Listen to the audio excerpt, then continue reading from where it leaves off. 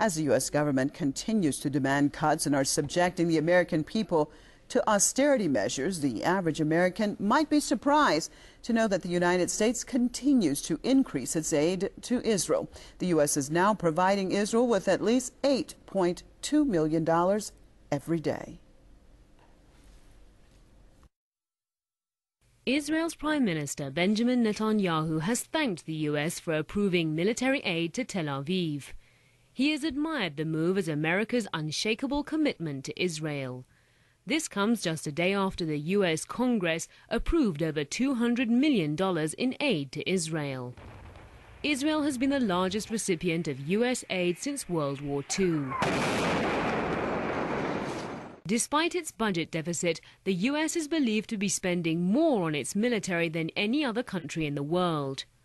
According to a report by the Independent International Institute of SIPRI, Washington's military spending is now at an all-time high, with a rise of more than 80% since 2001.